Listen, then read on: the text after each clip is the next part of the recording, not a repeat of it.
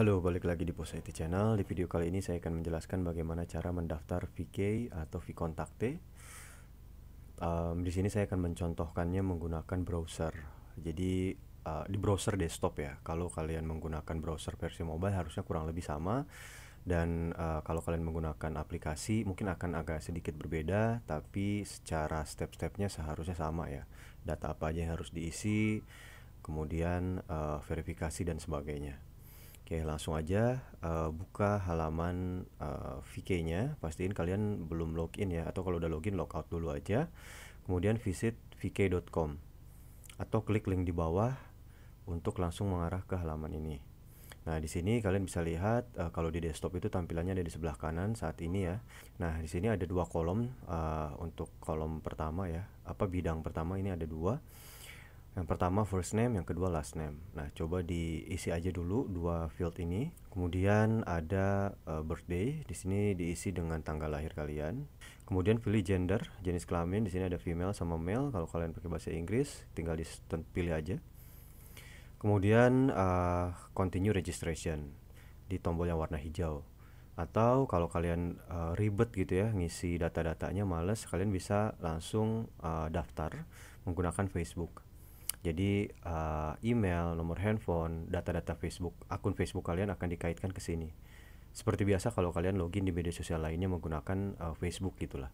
Bisa diklik aja kalau mau menggunakan Facebook, nanti akan diarahkan ke halaman Facebook dan pastikan kalian sudah login. Kalau belum login, akan diminta login dulu ke Facebooknya, kemudian izinkan, maka akan secara otomatis terdaftar di VK. Tapi di sini saya coba cara yang defaultnya, yaitu mengisi data secara manual. Kemudian klik continue registration. Nanti akan diarahkan ke halaman berikutnya, yaitu memasukkan nomor handphone.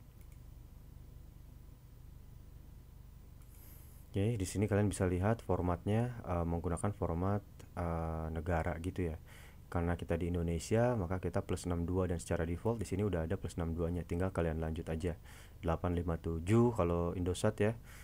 Sekian. Nah, kalian bisa isi aja datanya. Oke, setelah nomor handphonenya diisi, klik tombol next.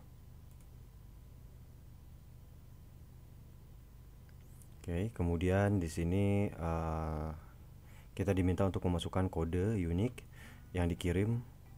Oke, di sini udah ada.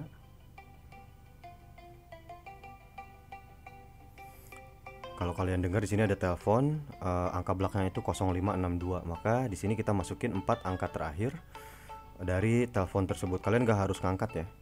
0562. Teleponnya itu kalau saya ini dapat dari United States, +1 sekian, di akhirnya itu ada 0562. Nah, kalian masukin aja 4 angka terakhirnya, setelah itu klik next. Atau kalian bisa reject dulu teleponnya supaya nggak berisik. Oke, setelah itu kita kalau sudah sesuai ya nomornya, itu akan berhasil dan lanjut ke step berikutnya. Tapi kalau gagal, make sure kalian minta lagi di telepon gitu ya, request lagi gitu sih. Intinya kalian masukkan aja 4 angka di belakang. Lalu berikutnya ini kita masukkan password. Di sini ada contohnya nih, 870. Pokoknya di sini ada angka dan ada huruf gitu supaya lebih kuat.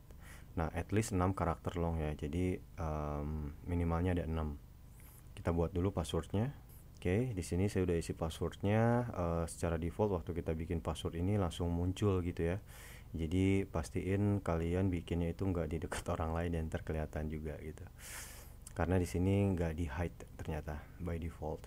Nah, kalau udah good berarti bisa ya. Apalagi kalau hijau itu bagus banget. Tapi kalau misalkan nggak bisa, merah, itu kalian harus bikin dengan password yang lain yang lebih kuat.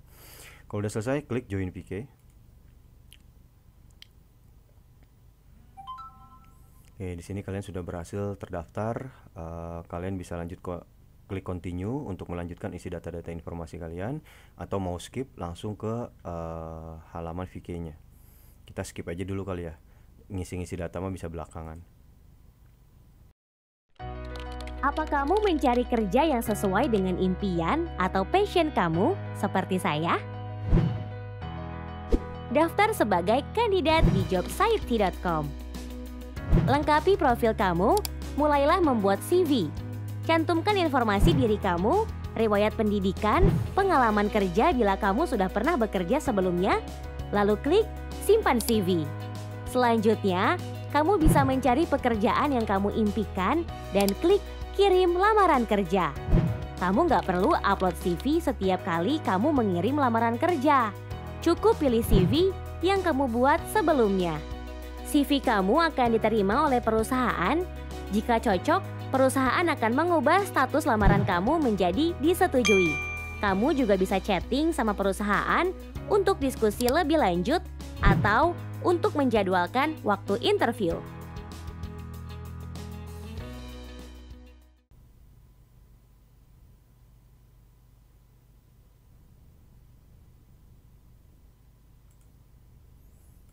Oke, secara default ketika kalian klik skip tadi itu akan diarahkan ke beranda ya, ke homepage-nya dari si VK dengan kondisi sudah login. Itu di sini kalian bisa lihat ada tes, tapi informasi pribadinya masih kosong. Nah, kalian kalau mau ngedit data diri, foto dan sebagainya bisa lihat video saya sebelumnya ya. Di situ pernah saya upload juga kayak ganti email, nomor handphone, settingan autoplay video, komentar dan sebagainya. Itu ada semua. Nah, intinya sekarang kalian sudah punya account, jadi kalian tinggal login aja menggunakan nomor handphone tadi dan password yang udah kalian bikin sebelumnya. Kalau kalian udah tambahkan email, nanti kalian juga bisa login dengan email atau bahkan user ID kalau kalian sudah punya user ID-nya. Gitu sih. Itu aja cara registernya. Itu aja, semoga bermanfaat. Kalau video ini bermanfaat, jangan lupa di like, di share, di subscribe, dan dinyalain loncengnya ya, supaya kalian dapat pemberitahuan kalau ada video baru di channel ini yang kayak gini lagi videonya. Itu aja. Thanks for watching.